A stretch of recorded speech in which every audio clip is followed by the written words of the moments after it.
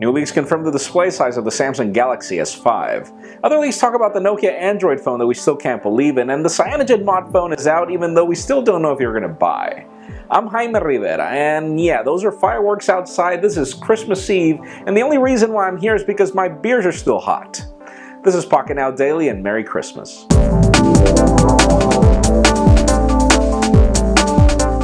Let's start today off with some official news as the Oppo N1 CyanogenMod variant is finally on sale. Yes, you can pick it up today, and obviously its biggest benefit is the fact that you're getting CyanogenMod preloaded on the phone. Now, the question is if you're really buying into this device, because the biggest reason why I'm skeptical is because it has a $600 price tag for something that you can currently get for free on your phone right now. Unless you're using an iPhone, obviously.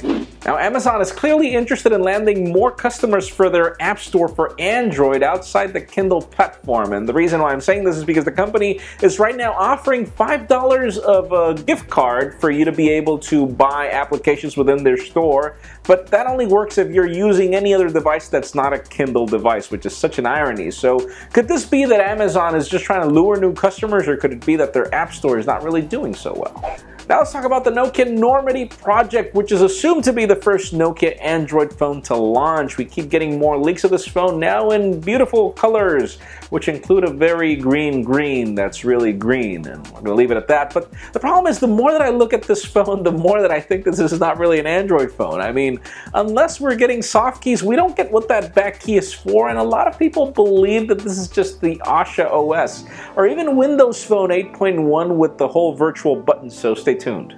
Now, a company that really deserves praise is Sony. I was at the keynote at CES when their CEO said that they were going to take software seriously with Android this year in their offerings, and they have delivered. They're now launching Android 4.3 to the Xperia Z, Xperia ZL, and the Tablet Z, which is great. You can download it right now, and you can bet I'm going to do that with my ZL. But, you know, even more interesting is that Android 4.4 should be right around the corner. And I am willing to forgive the bad viewing angles on my Xperia ZL just because of this.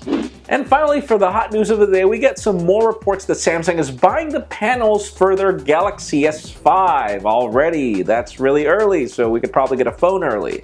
Apparently, we are getting a 5.25-inch AMOLED display. Apparently, we are not going LCD. And there are more confirmations that this will be a 2K display coming. Apparently, this is not going to be a curved display, though, so don't get your hopes up. But anyways, that leads me to the question of the day. With all this 2K talk, do you want a 2K display on your phone in 2014, or would you rather OEMs work on better battery life? Because in my particular case, I really don't see pixels on 1080p right now. So I would rather get the, better battery life on my phone and not a 2K display probably until 2015, but leave us a comment down below. What would you prefer? And friends, you know the drill. If you want to get the news earlier before this video is filmed, make sure you follow us on PocketNow.com and subscribe to our YouTube channel as well. You can also follow me on Twitter at Jaime_Rivera. Please give this video a thumbs up if you like what you saw. I am Jaime Rivera. Thank you very much for watching. We will see you again on Thursday, because I will be drunk tomorrow.